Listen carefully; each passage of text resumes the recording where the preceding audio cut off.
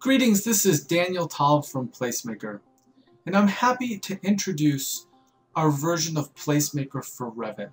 We've had the SketchUp version for several years, and now we're introducing a version for all the people that are using Revit. And I'm going to go over how it works and give a quick demo of what it does. If you'd like to find out more about what PlaceMaker can do, go to our website suplacemaker.com. If you're not familiar with the tool itself, it imports in high resolution aerials, high quality terrain, 3D buildings, roads, water, and tree. We also have other services for our SketchUp users in 3D Mesh and AI generated accurate survey. So everything here is available except the 3D textured mesh cities for Revit.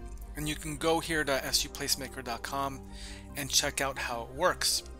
I also want to talk to you about and share about how we go about selling our data so you can import it into your model. There's two approaches here. You can either get a subscription or you can do a pay-as-you-go product. If you get the subscription, the data is a bit cheaper and some of the data is free, as you can see here.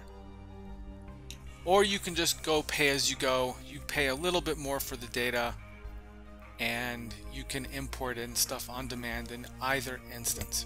So let's go ahead and demonstrate how the PlaceMaker for Revit version works. PlaceMaker for Revit is an add-on for Revit. You can see right here. Here's the executable installable file. You download it, you double click, and it will then install into Revit. In Revit, you can see I'm in a 3D view, and up here I have my add-on installed, and I'm going to click on PlaceMaker, and we'll start the process to import in a small area with all these different features. I'm going to go to Select Place, and I'm going to click Select a Place there, and it's going to bring up a location for me on this map. We do ask that you be patient using this tool as we release it. It does work very well. It can just be slow at times considering the internet usage. And here's a little portion of Boston. Just real quick how this interface works. You can see there's my bounding box. I can bring that in. I can also do select large area. And so when I select an area, it can actually do up to 10 square miles. But just keep in mind that it's a lot of information to bring in. So that's the first thing. You could see if this little Boston area that I'm going to do here, I'm going to do this little corner right down here. But just wanted to start out with select place. You can enable a large area. If you uncheck it, it'll go back to that smaller area. I'm going to zoom in on this location, and you can see it's going to update the image as it zooms in. And again, be patient with the viewer as it updates here. There we have, this is the area I'm actually going to import. Just a couple of square blocks here. I'm going to click on Import Area. And there it brings it in. Again, be patient with the import times and process. It's something that will improve with time. Just want to show you what I have. I have this aerial within Revit. And this is just the location map that we're going to use to import the rest of the items. So next I'm going to go to Import Imagery. Import Imagery. I'll click on that. It'll open up and load the dialog screen for me. Now I have two options of the type of aerials I can actually download. I have Mapbox and NearMap. Mapbox uses less credits and NearMap uses more. They both offer super high quality for urban areas. I'm going to click on NearMap and I'm going to select high. If I do max, it'll be a very refined aerial down to about 3 to 7 centimeters. We're just going to do high and I'll show you how that works. And I'm going to click Save and Import, and then I'm going to click on the tile, how many PlaceMaker credits it will cost to import NearMap. My total credits are right there under my name, my license, Daniel Tal. So I have 30,034 credits.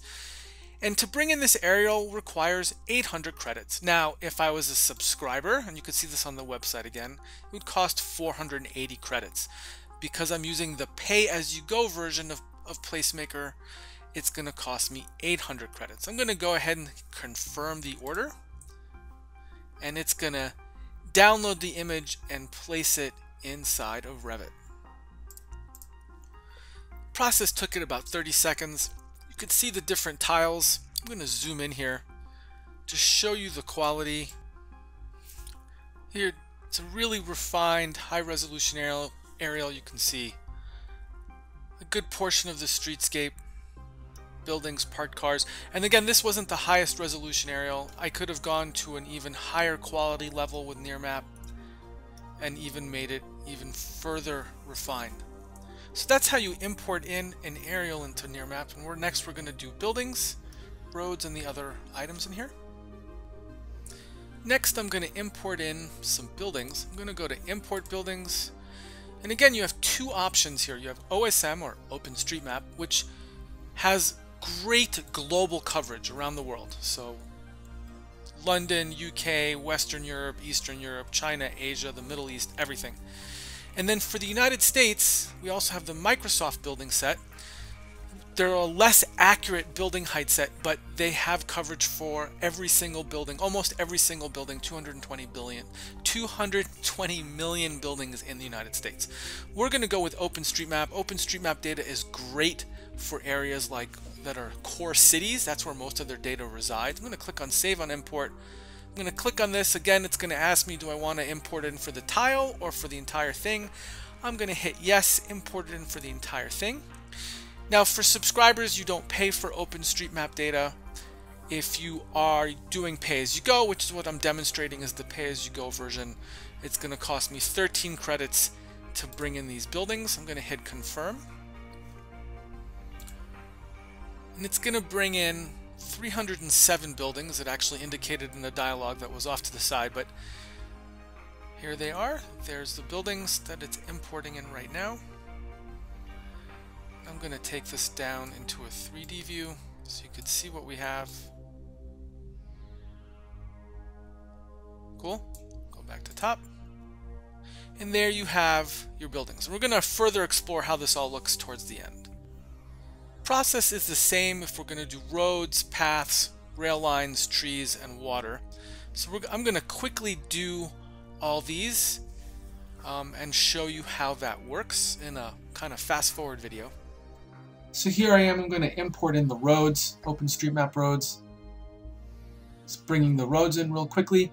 Then I'm going to do the trails, and you'll see them in and around the park and other parts of that little 1 square mile. Next one is the water, and that water is usually universally available data, and then last one is going to be trees.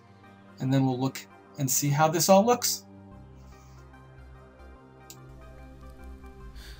Here's the final completed model inside Lumion and doing a quick Lumion animation. You could see the high resolution aerial, all the images, the trees. I actually have the roads faded back here so you can see the aerial, but the paths are still there and the water. It's a very simple, quick process to get this to work in Revit, and that's why we've released it. So go ahead and check our website. I'm going to end by showing one more thing here. I didn't demonstrate that you can bring in terrain and put your aerial and objects on this in Revit.